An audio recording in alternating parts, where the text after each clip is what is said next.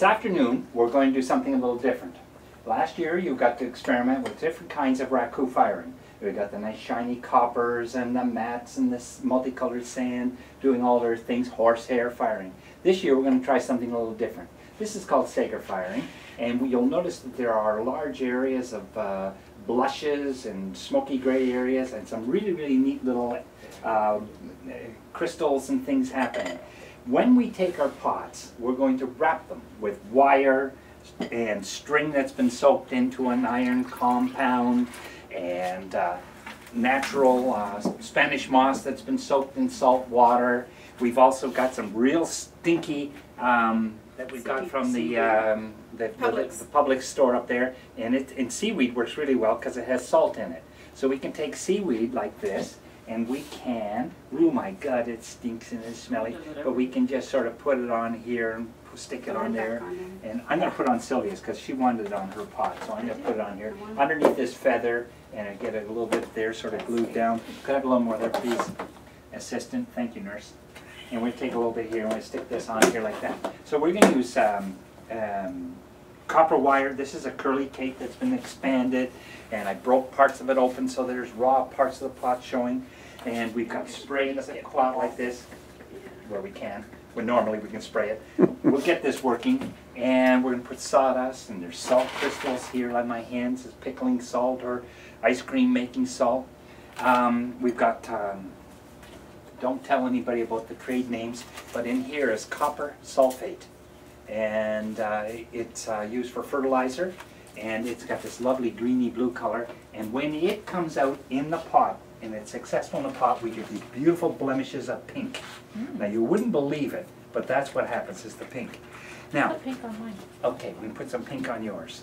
So, we've got Sue's pot here, so we can take a little bit of this, and I think I'm going to just sprinkle it on the inside like that, and a little bit on the rim. And when I put the sawdust on Sue, it'll also be on there. And I want to stick some old banana peels on here like this, like that. And you see, these are the palm leaves I swiped from the things there, but up north you can use maple leaves. Actually, we actually get maple leaves actually leave an impression on the pots. You can use anything. So down here in Florida we don't have any composting, so this is a good place to make use of your compost. So we can stick these in here too like that, and they'll be all folded up and they'll bend in, and we're not going to worry too much about that. I have chunks of wood, so there's cedar, little bits of plywood. So we'll find ways of sticking that in the pots too, and we'll stick some in here and they'll burn. And I've got pieces here. So now what I'm going to do is I get my able-bodied assistant here to get the masking tape, please. And I want you to sort of wrap tape all around any way you can, Giselle. Look. Alright, so we're going to get that in there like that. How are we going to work if it's all we over can the place? take it and we can spray it with these different things. Yeah. Yeah, why not? It'll go in the solder.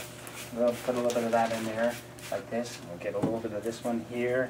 And these are just chemical. I should have rubber gloves on. In your studios, you should be practicing Go safety. easy with the iron. And it's strong. And you should be wearing rubber gloves and even masks if you're going to be dealing with other kinds of compounds like manganese and stuff like that. If you're crazy enough to use it, make sure you're wearing a mask because it is toxic. We're not using manganese. If we're spraying, we really should go with Now, to do that.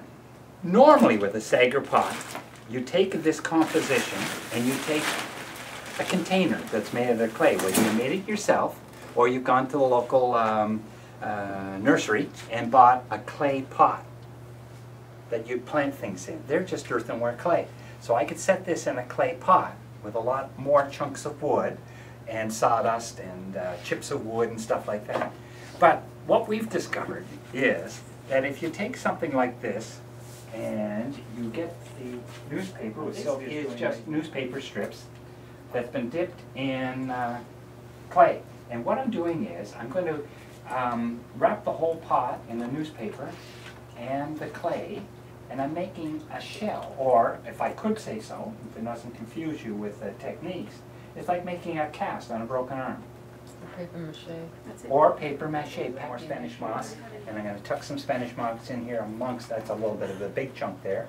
But it doesn't matter where it goes on here as long as it's in the container or the cast or the paper mache. Because what we're going to do is make like a whole piñata You know, it's going to be inside, you know, it's not candy, it's going to be a pot wrapped in all the burnable combustible materials. Touching the pot might help make like a resisting pattern. And so we're just going to continue doing this all the way around, like that.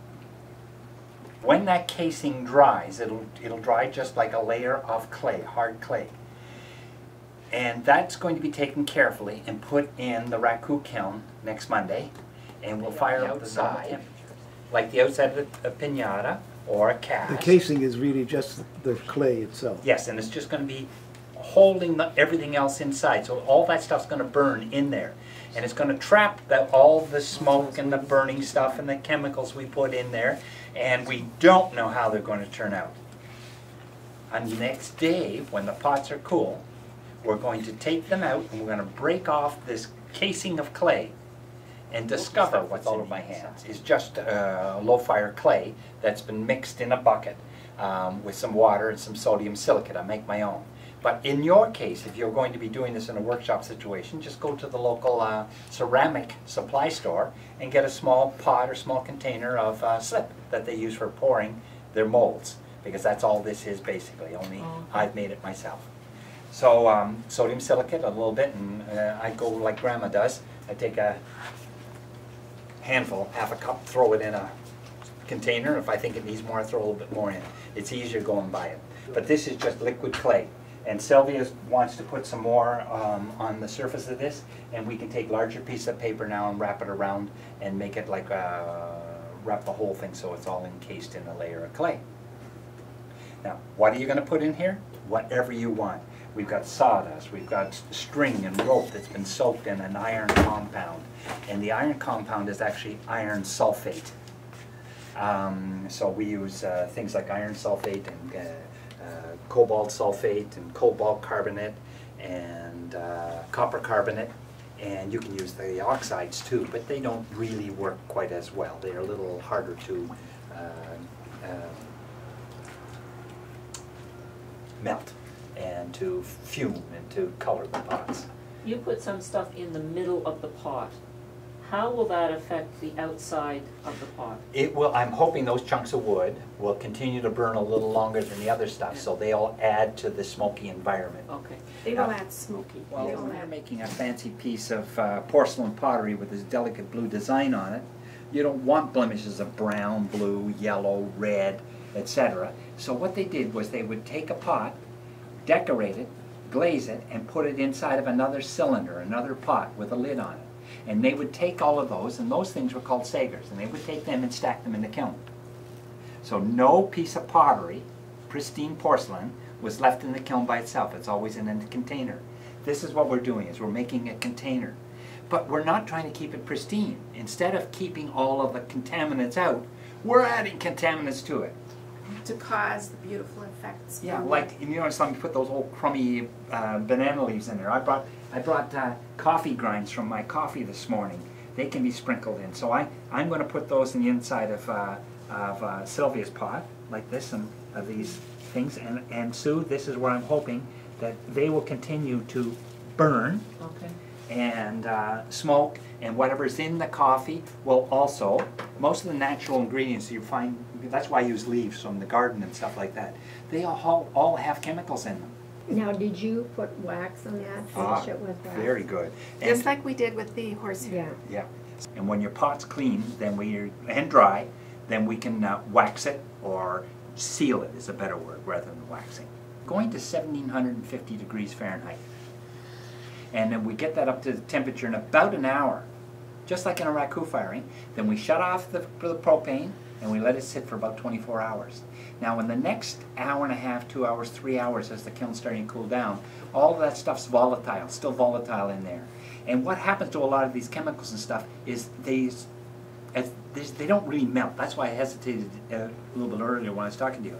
They actually dissipate. Fumes. They fume. They break down and change state from a solid to a gas, and sometimes we hope that causes fuming and gives you those gorgeous soft colors on the side of your pot. Sometimes they act on the string, the wire, the leaves, or whatever else there, and they will give concentrated areas of color. Sometimes they'll form like little crystals on the surface of the pot, depending on how they went in. That's why people like to use real natural seaweed. I thought that if we got it wet, it would be flexible and would adhere to the pot a little better. Because it's like a very fine paper when you get it, you know how they put it in the sushi. So that wouldn't have gone around your pot, it would have crumbled, I thought. Yes, so we're going to try both. We'll do some more experimentations and stuff. Now, if you don't want to deal with this slippery, slimy clay stuff here that we are, because it is a mess. Look at it, it's awful. And I was having trouble getting some sawdust underneath and everything. That's why I used the Spanish moss, because I was able to hold it on and Sylvia was able to wrap it up. But if you don't want to go through all this stuff, go down to Winn-Dixie. And they've got a huge display outside of their place on big skids of earthenware pots. So, if that's your pot head and you wanted to do it, pick it up. You'll get that size in your head, and you'll go down to Winn-Dixie and you'll buy a pot. Larger than that, so you Larger can put than all that. the stuff But in it's there. not then- totally encased like that. But you'll put is. a lid on. We're Oh, going you to put a we'll lid put a lid on on it. it. And Okay. then we can make a lid of this stuff here, or we can take a piece of clay, we can take a kiln shelf, anything at all to make a lid on it. But the beautiful thing about getting that little pot from Winn-Dixie is you can line the bottom with sawdust, or wood Oh, chips, okay. or chunks So of that's vegetation. probably- Before you put this in. Before you Yeah. set it in. And then you've got more freedom to decorate the top surface with wires or chunks of things. Like, see, we're going to have a heck of a time wrapping that up. So a combination of sticking it in an earthenware pot with sawdust, because that'll leave a really, really black bottom. We find that the pot sitting in just a nice fine sawdust smolders and smokes away and gives you one of the most beautiful, rich black bottoms you can possibly ever imagine. And then all of a sudden you get all this open, airy space with the wire and the string and that stuff will all interact differently. So you got a big, heavy black bottom coming up to textured, fumed surfaces. Okay? I So the understand. question, so like on this one when you have a lid, do you want to fire it with a lid on? Yes. Yes, please. So what I would do with that, if it's not my case, I'd make sure the string went through or the wire went through. So that and I go up and over the lid and then down the side, and that's how you'll know where the lid fits on the pot, because you'll have lines. It will come out as lines on your pot. Now, And you want them to be continuous Yeah, onto your lid. and that's all the a perfect effects. time for, because see, one of the hardest things about pottery is knowing how your lid fits on your pot. And the easiest way is to take a little bead or button and put it at the top of your lid and the side of your pot, and that's the way you know your lid always goes. Here's a perfect time to let the material and the chemicals and the process dictate what the design is. And I'm going to put it here, Sue's going to put the lid on. You're going to see flames of fire. Then Ed's going to time it 2 minutes. Then Lenore, you're going to get down and hold the container, and Sue's going to burp it. But I'm going Sue's not going to jam that on. to, no, So Just set that it can on. be burped. Just set it on. Yeah, Just so okay. Nomina will have to hold that container. it'll have to be held. All right. I experimented this morning 3 times. Just be ready. Okay, here we go. Hot kiln. Red hot pot, you notice how ugly black it is? Now? Let it burn. Now. Let it burn. Let it burn. Go. Lid off. Watch it flash. Watch it flash. Whoa! Whoa, Put it look back at on. Put it Okay, back put the on. lid back on. Once it Now flashes, tight, now it's supposed tight. to be on. Oh, I didn't take Now it. what? Now tight, that's it. Did you see the wait colors 35 on that? Was minutes. that unbelievable? Isn't that lovely? And you saw how ugly black it was? Oh, yeah. Can I do my fish like that? Yes, you can do your fish like that. Now, we won't know whether those colors stay. Okay, let's get out of here. The pot is hot, obviously. It was 1500 degrees Fahrenheit. And it's sitting in that paper and it's starting to burn and it's smoldering, but there's no oxygen there. So it's not burning, it's just smoldering. When we open it up, it's the reintroduction of oxygen, and that's where the flames happen. With the flames dancing on the surface, we're getting those colors, the golds, the greens, the blues, and there was some purple. Now, whether they stay, we don't know. That's when we put the lid back on again, trap all oxygen, stop all the burning, and we hope the effect that it had in that split second is there forever.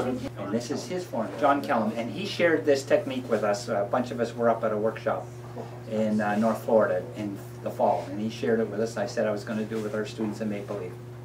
So that's his technique. After we did our Raku firings the other day, we took our Saggar pieces that were wrapped in the clay, and we put them in here, and we hung around and waited for about an hour and a half for the kiln to get up to 1750 degrees Fahrenheit. Then we shut everything down, covered the holes as best we could, so it just sat all night. And the next morning when we checked it, it was still about 400 or 500 degrees. Now this morning, we're going to open it up. Are you ready? Ready. Okay. Go for it. Ta-da!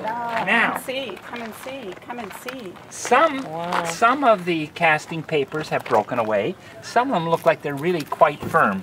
Does anybody know who this is? I think this one's we have no mine. idea. Okay, we have no This is idea. mine. But you see, this is quite solid. Now, take them out, put them all on the table, please.